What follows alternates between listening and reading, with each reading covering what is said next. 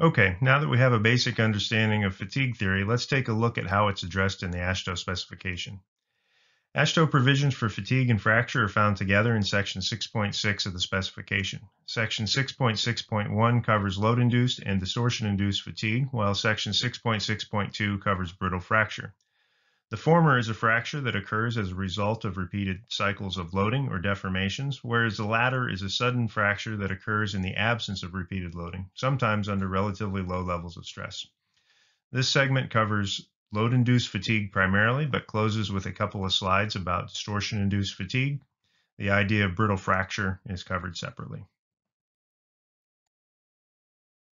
The design criteria that needs to be satisfied when checking a detail for load-induced fatigue is shown here.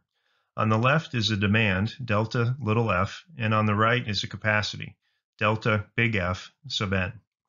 Gamma is a load factor, which comes from one of the two load combinations that we'll discuss in a bit, and the resistance factor for fatigue is taken as 1.0. The fatigue stress range is determined by performing an analysis of the structure subjected to the AASHTO fatigue truck, which is shown here. The fatigue truck is the same as the truck component of the HL93 loading, except that the axle spacing on the trailer is fixed at 30 feet. Additionally, when a fatigue analysis is performed, an impact factor of 1.15 is used instead of the typical value of 1.33. The distribution factors that are used are based on one lane loaded, multiple presence factors are not used, and the load modifiers are taken as 1.0.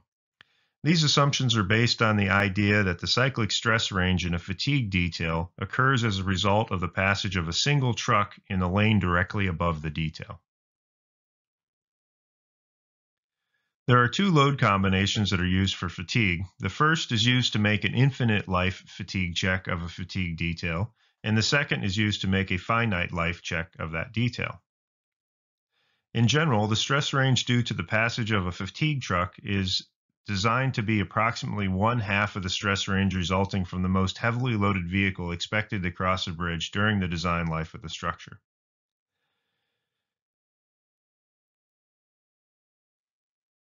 The load factors for fatigue changed in the 8th edition of the AASHTO specification. The basis for this change is a 2016 Transportation Research Board project that studied weigh-in-motion data of trucks that was collected from sites around the U.S.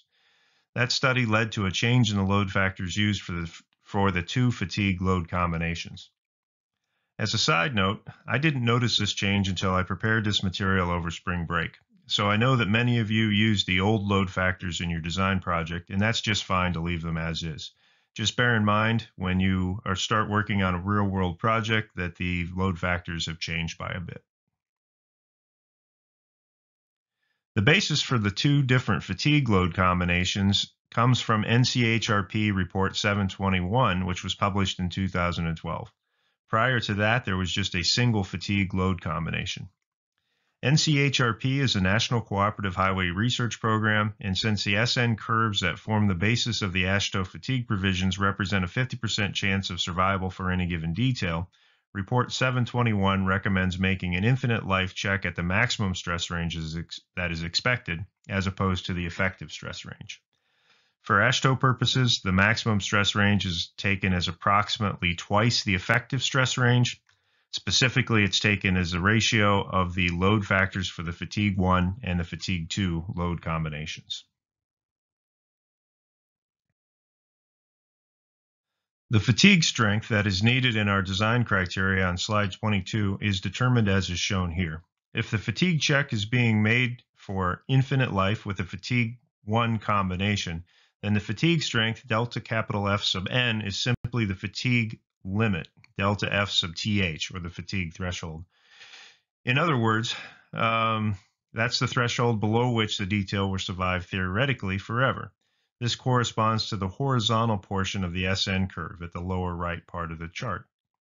On the other hand, if the fatigue check is being made for finite life with fatigue combination 2, then the fatigue strength delta F sub n is taken as A over n to the 1/3 power.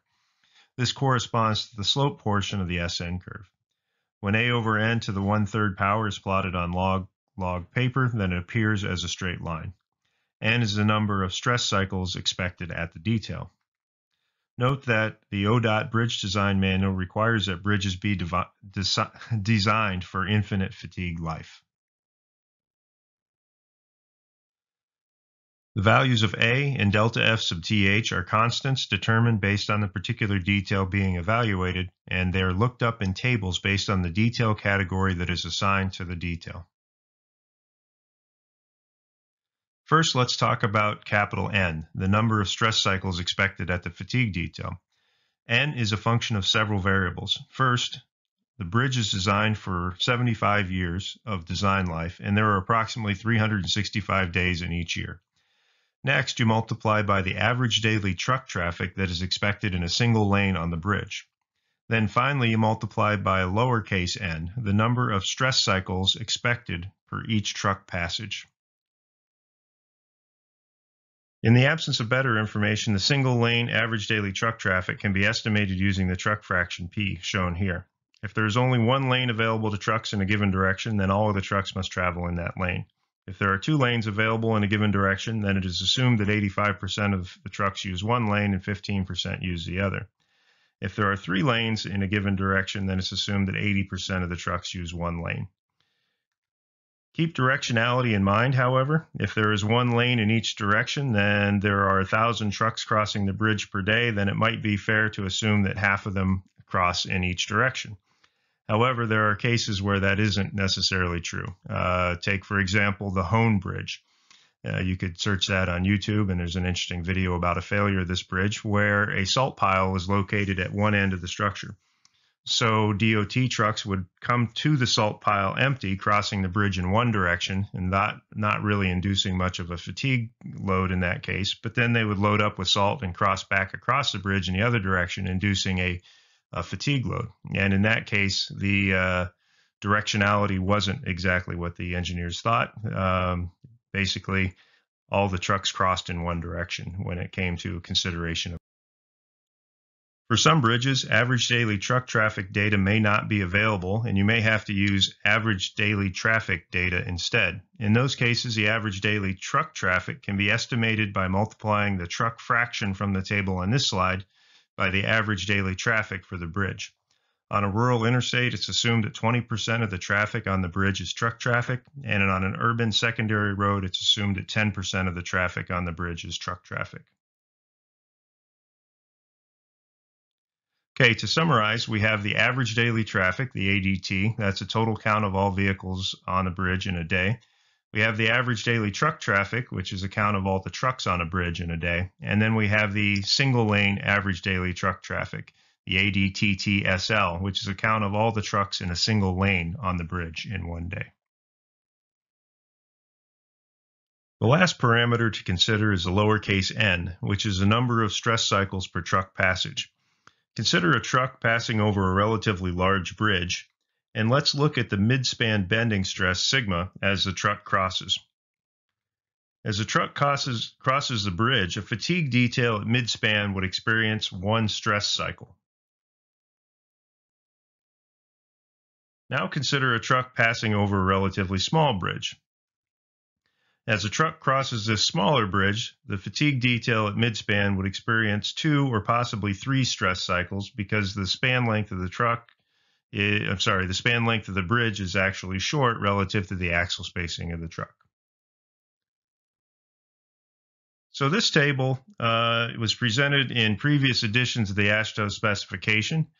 It was in the AASHTO specification up through the 7th edition and actually distinguished what the lowercase n should be based on the span length of the structure.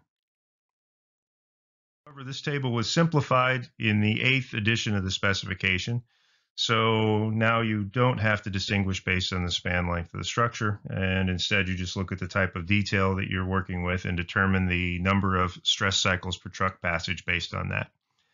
Note that details that are located within the span 1/10 of the span length are considered to be near the support for the definitions of this value. Okay, now we're going to take a look at the SN curves again from the AASHTO specification. Each of the curves represents a different fatigue category that's stipulated in the specification, categories A through E prime.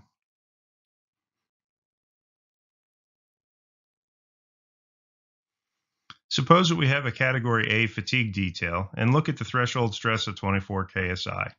That would correspond to a fatigue life of roughly 19 million cycles, shown here.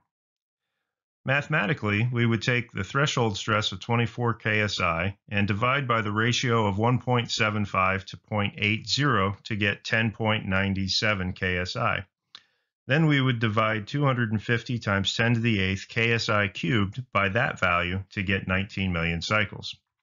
Then if we divide by 365 days a year, and then divide by 75 years for the bridge life, you can see that when lowercase n equals 1, a single lane ADTT greater than 692 trucks per day will be governed by the infinite life check. These values for different fatigue categories have been tabulated for you in the specification. This is handy for design. If you know that your bridge is going to see 1,200 trucks per day in a single lane and you're evaluating a category C detail, for example, then you would evaluate that detail for finite life using the fatigue 2 combination.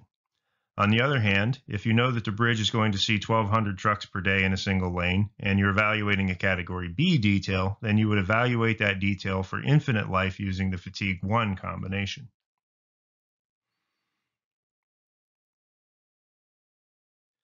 When computing the stress range at a given detail in a composite bridge, you use the short-term composite section properties so long as the shear studs are provided over the entire length of the bridge. Residual stresses aren't considered when we evaluate the details for fatigue. Finally, the provision shown here points out that fatigue needs to be considered only when a detail is in tension. If a detail is in compression and never sees any tension, then it doesn't need to be checked for fatigue.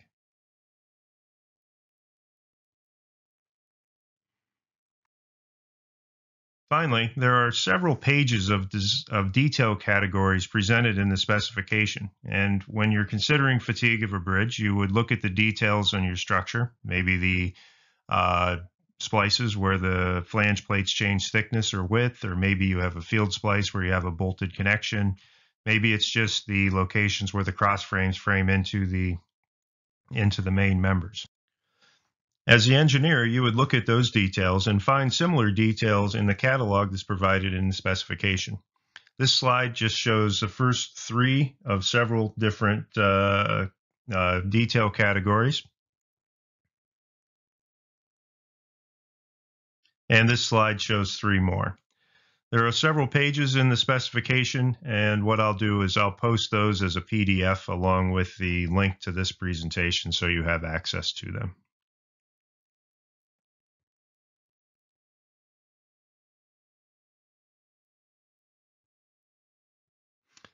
Okay, we're going to shift our attention at this point to distortion-induced fatigue.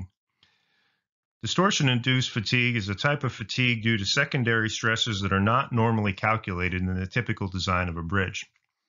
The AASHTO commentary says that when proper detailing practices are not followed, fatigue cracking has been found to occur due to strains not normally computed in the design process. This type of fatigue cracking is called distortion-induced fatigue. This often occurs in the web near a flange at a welded connection plate for a cross frame where a rigid load path has not been provided. These rigid load paths are required to preclude the development of secondary stresses that could induce fatigue crack growth. Looking at a cross-section of a girder near a cross frame, the gap region adjacent to the flange is one of the common places where this distortion-induced fatigue cracking occurs, particularly when the connection plate or stiffener isn't welded to both flanges. Okay, here is a second area where we zoom in a little bit more. And if you look closely, you could imagine some flexing that might occur in the web if a rigid load path isn't provided. Most engineers wouldn't calculate the stress at this location due to the secondary distortion, and you won't find a detail category for that situation. So it's referred to as distortion-induced fatigue instead of a load-induced fatigue.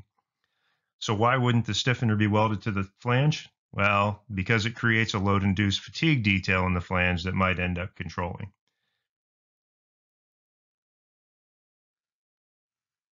So the proper way to handle this type of situation is through proper detailing of the connections. In general, the connection plates or stiffeners should be welded or bolted to both flanges of the beam or girder if it's possible. Okay, this is the end of our discussion of fatigue. At this point, you could take a look at some examples that are posted along with this presentation and possibly review the fatigue checks that are part of the girder bridge case studies. Thanks.